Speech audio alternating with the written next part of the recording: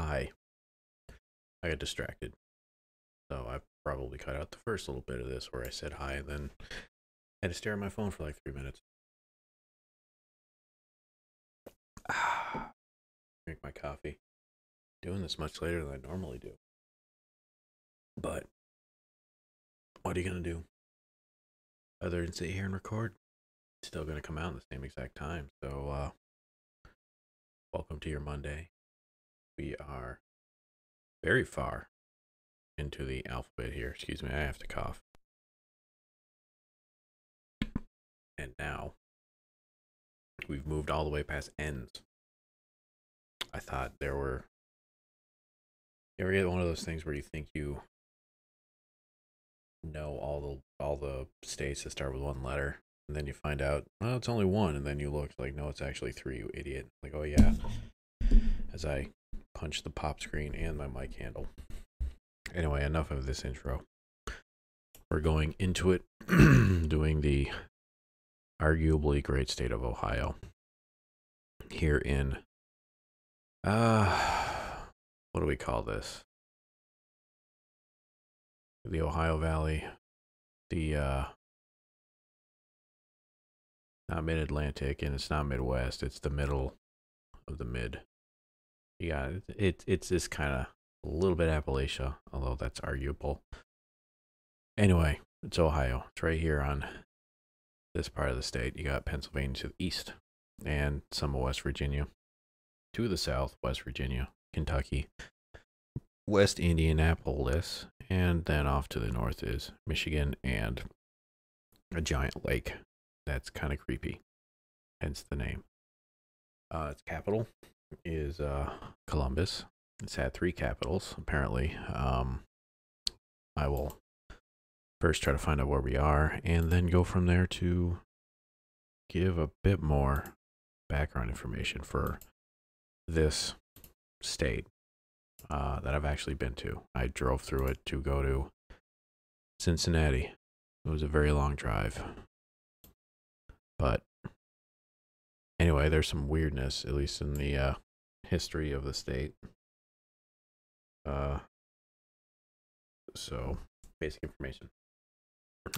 Columbus is the capital. It was admitted to the Union March 1st, 1803, but there was a bit of a goof up where they admitted it.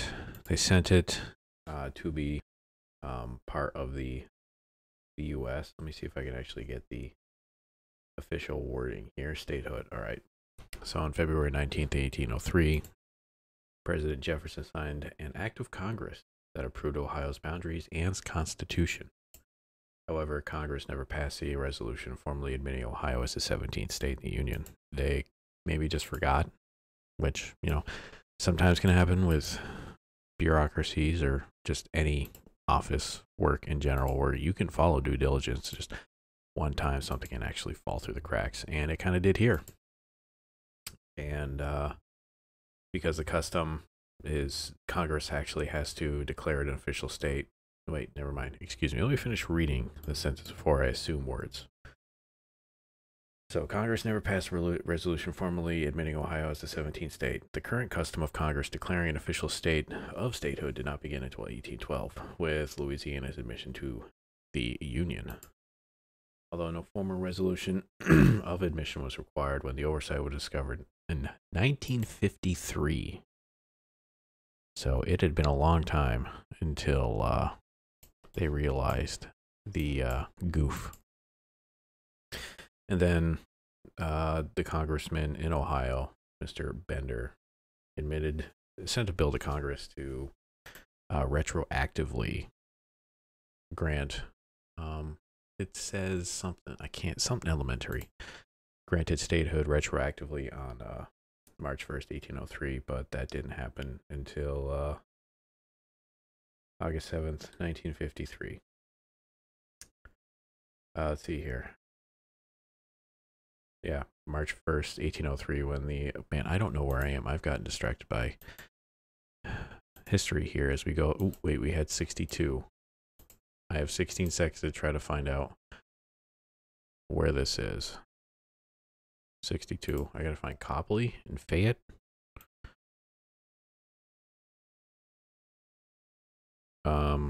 I probably won't. Yeah, we're out of time. Apparently, we were very much north. Let me take a sip. Anyway, finish that paragraph.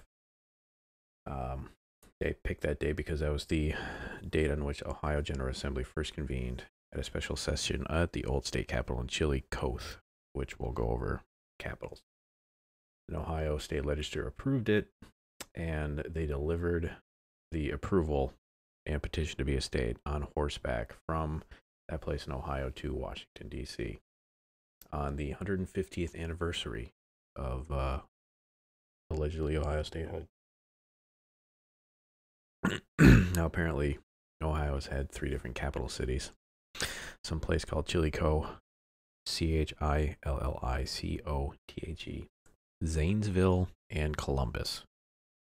The first one, Chillicothe, was the capital from 1803 to 1810.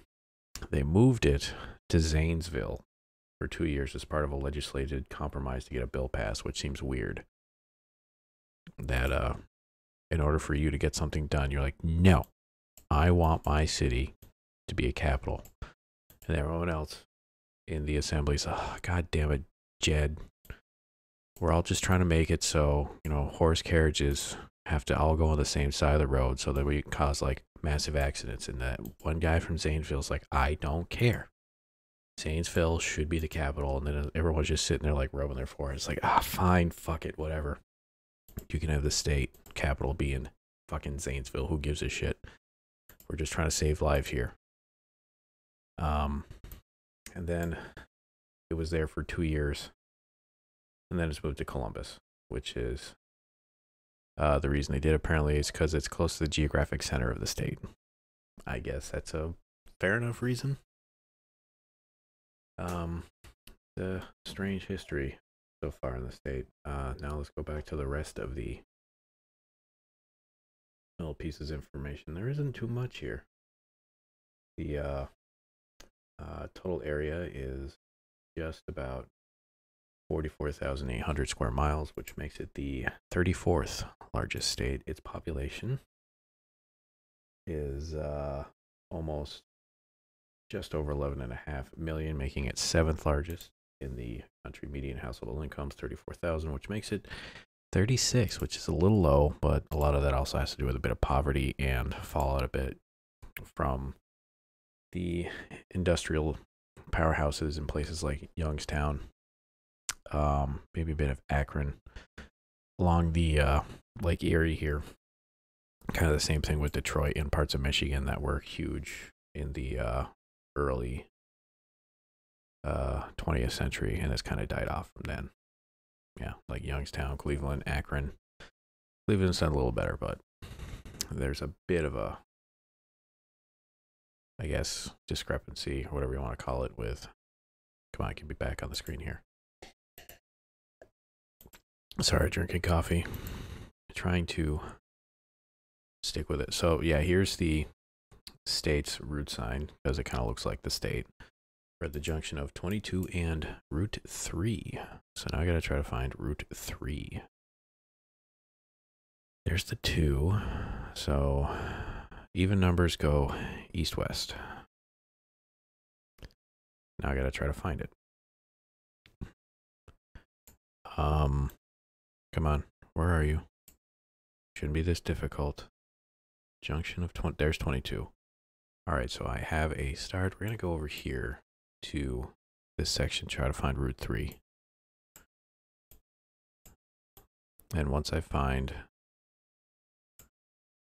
the Route 3 here, then we can continue with all of the exciting facts of the state of Ohio. I'm not finding a Route 3 anywhere here, which is a bit concerning. But I guess it's not a surprise that there's Cincinnati. Okay. I don't think 22 comes out the other end. All right, so now we're going to look a little farther ahead here to this sign. Okay, we're 37 miles to Cincinnati and 10 miles to Wilmington. So we're down here. There's Wilmington. So we're like right on this little nugget here. Maybe like right here. Actually, maybe more like right here. So what we're going to do is come up this way, turn around, and run out of time. But I got pretty close there. Anyway, the elevation is 850 feet is the average, with the highest only being 1,549 feet. And the lowest is 455 feet. It's a little bit flatter than I thought. Like, I think the southeast of the state would have a bit more mountainous here, but I guess not. Like, Appalachia is maybe a bit farther into West Virginia. But what are you going to do? Geography, I was there in the summer, and it's humid and hot as fuck. That's just how it was. I mean, they get a lot of lake effect snow. It's pretty, there's nothing unusual, at least about, this takes me back home. Although the trailer park that I grew up in had far more yards in the trailers than these ones do. That one's for sale. We're gonna find Ricky. Any bubbles here? Nope, not seeing it. All right, let's get back onto the road here. Trailer Park Boys, good show. I enjoyed it. Can I? Oh, we're struggling here. I just want to get out of the park. Hopefully I can. Okay, here we go. We're at Stelzer Gardens, manufactured home community. Stelzger. So we're in a bit of a large little city here by the looks of it. So looking for any road signs to help me find out where we are. Not seeing them yet. We do have a bus system here for Mount Vernon, James Stelzer, COTA, that's something something travel agency or transportation agency, like Columbus or Central Ohio travel agency. That could be what COTA stands for. Working on a bridge. This is a great billboard. I love that. So history of the Ohio. Well, it's named after the Ohio River, which comes from, what was it? It's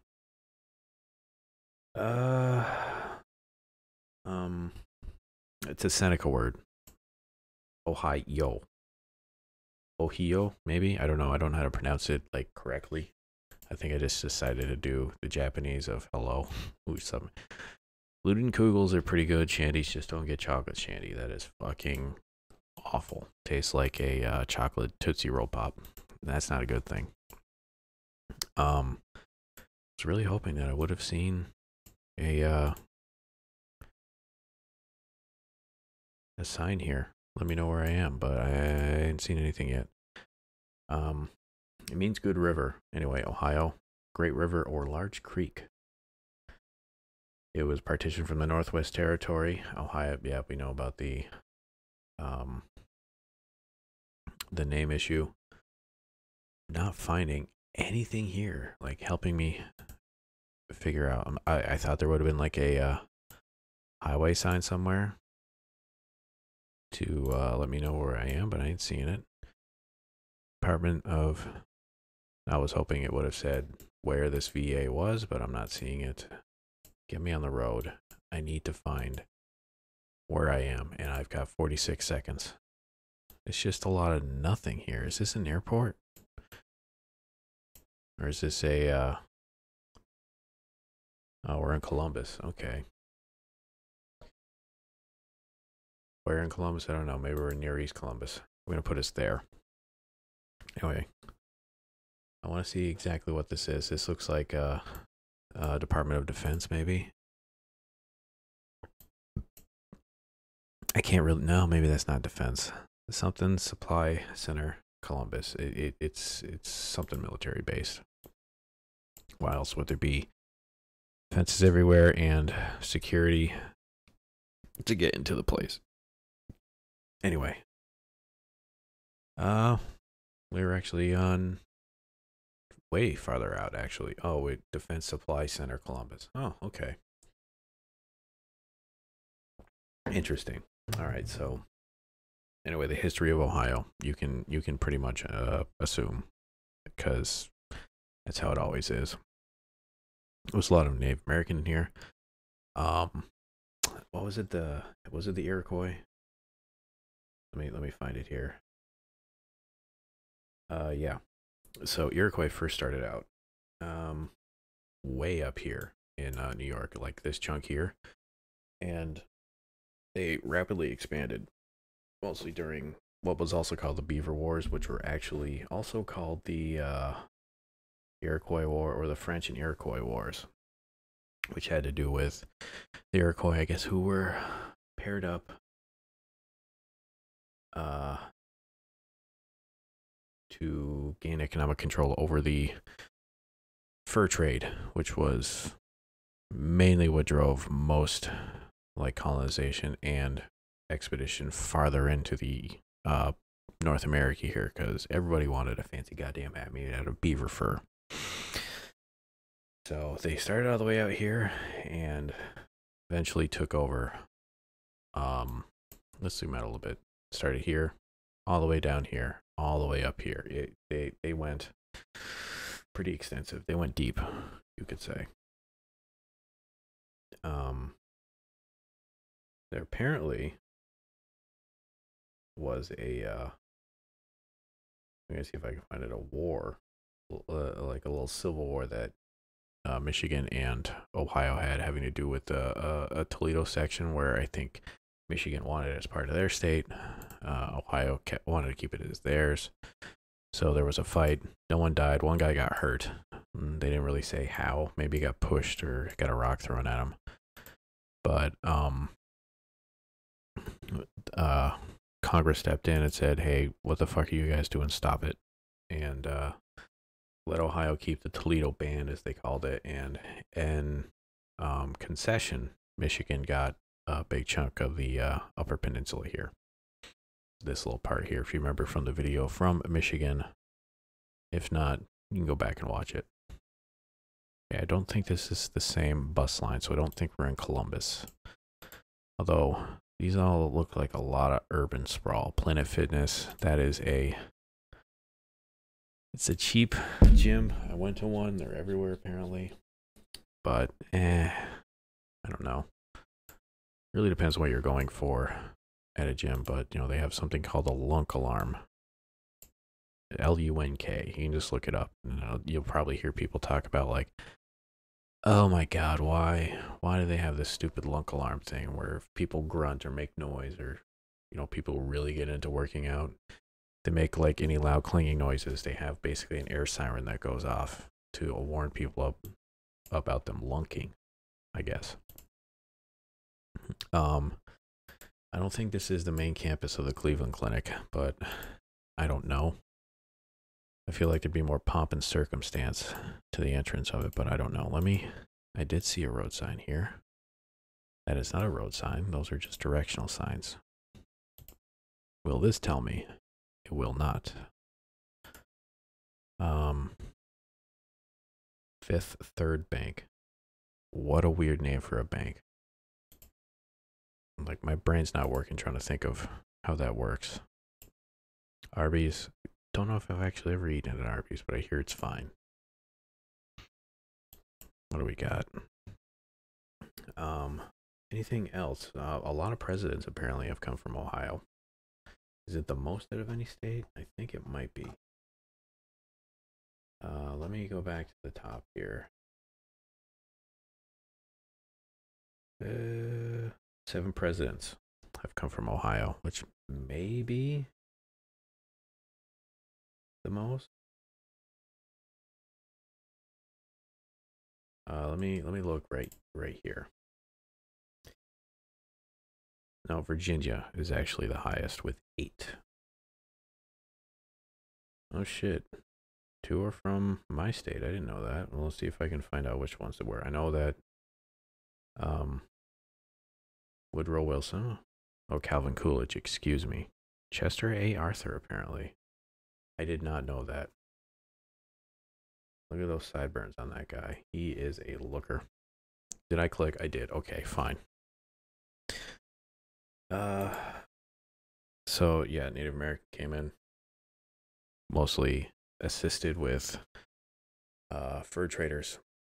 Expanded, depopulated most of it, and filled it with Iroquois. Then eventually they no longer were of use. They kicked them out. And that's how it came to be. Here's a little blur about the fight. In 1835, Ohio fought with Michigan in the Toledo War, a mostly bloodless boundary war of the Toledo Strip. Only one person was injured in the conflict, and Congress intervened, making Michigan's admitted to the state as condition for ending the conflict. In exchange for giving up its claim to the Strip, they were given western 2/3 of the Upper Peninsula. Oh God, we were way outside. Cleveland Clinic threw me for a loop. We are near Cuyahoga Falls. Silly me. But I think you got mostly. It might also be the look at the draw we have on the locations we've got, but a lot of this is just kind of like one big giant urban sprawl, which probably isn't fair to like maybe out here in Holgate or New Bavaria, but it's very suburban. It was hot, a lot of golf courses. Played on an LPGA Tour course from 1982 or 87. The only thing I remember from it was it got super dry to the point where the ground was cracked, and we had to play under like very large power lines in the middle of the course. I don't know if it's like most golf courses per square foot or whatever, but there's a lot of golf courses, at least around Cincinnati there were. Also driving through, I noticed there was some Amish, but that was also right on the Pennsylvania border over here. I think I stopped somewhere for rest area right on the other side of the border. And I think there were Mennonites. I think those are the ones that actually use technology, whereas the Amish are like straight up no. They were all in a very large cargo van driving around getting Wendy's, I believe.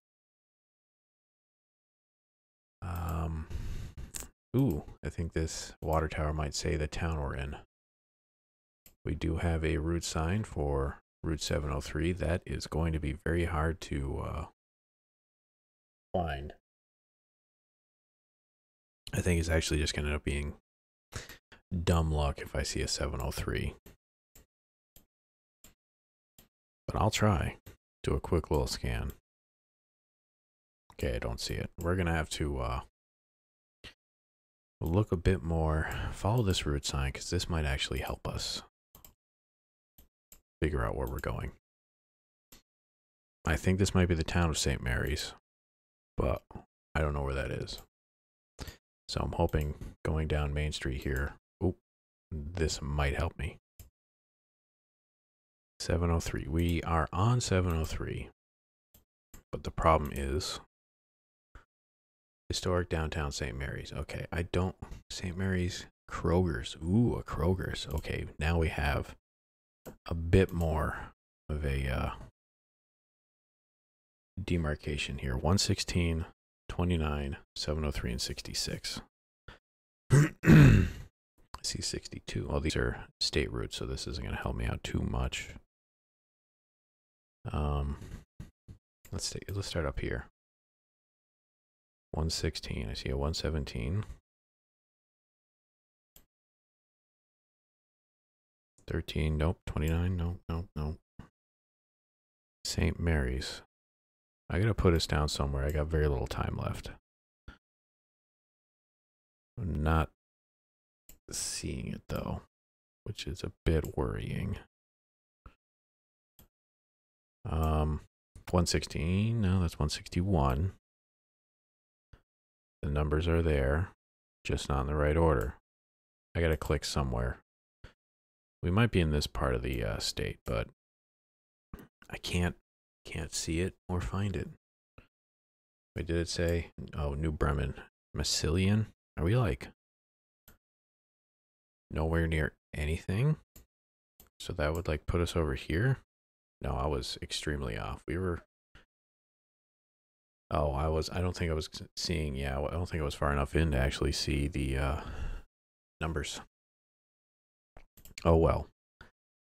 Well, that came to an end much faster than I thought it was going to. That is Ohio in all of its glory, question mark. Anyway, that's going to do it for Monday. Thank you all for watching. It is appreciated that you take your time out of the day to watch this drivel. If you do find yourself enjoying it or do have comments, questions, concerns, complaints, suggestions, please like, favorite, comment, subscribe, tell your friends, tell me anything at all, anything you want to. We're just starting the week. Wednesday will be here before you know it, and we'll have another Geoguessr. Could it be one that I just find, or if you have a suggestion for a theme, location, or idea, or anything you find on Geoguessr, or any other game in general, go ahead and put them in the comments below. I'll read it and probably end up doing it and can upload it as soon as the next time I do it. Thank you all for watching. Have a good Monday. We'll reconvene here in 2 days. See you then. Goodbye.